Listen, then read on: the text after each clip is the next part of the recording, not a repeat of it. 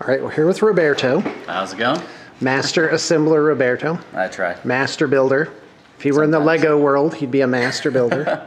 That'd be kind of awesome. And first off, I want to point out how awesome his shirt is. Let's see your shirt. Yes. Don't be jealous that I've been chatting online with babes all day.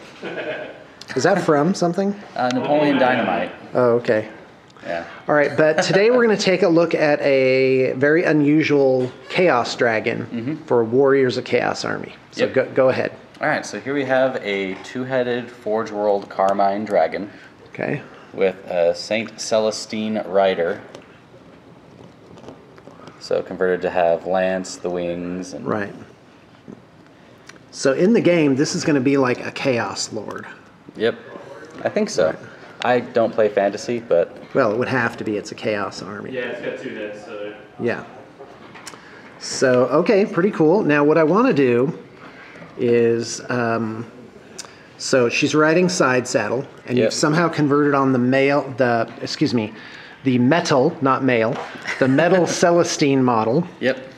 Okay, and then you brass rodded this thing through.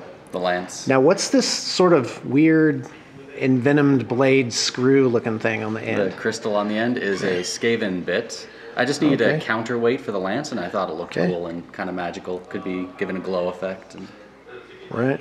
Well, that's awesome. I wonder what the story is, but because a lot of times clients will have like a story behind their army.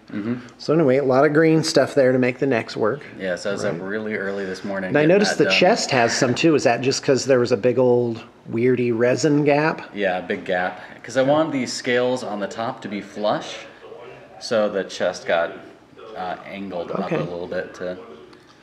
Well, it looks really good. Well, thank you. Any other comments?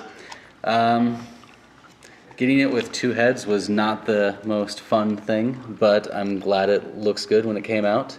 So I actually had to extend the necks quite a bit. There's a brass rod from both heads into the base of the neck, and had to extend them off at angles. I tried heating this one and bending it to the other side. Forge World resin can be finicky, so there's a lot of gap filling there with green stuff. But yeah, did all the scale work by tool and...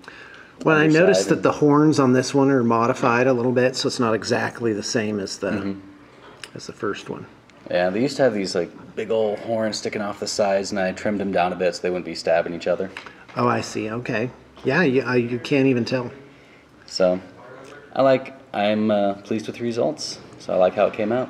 All right. Thanks a lot, Roberto. You're welcome.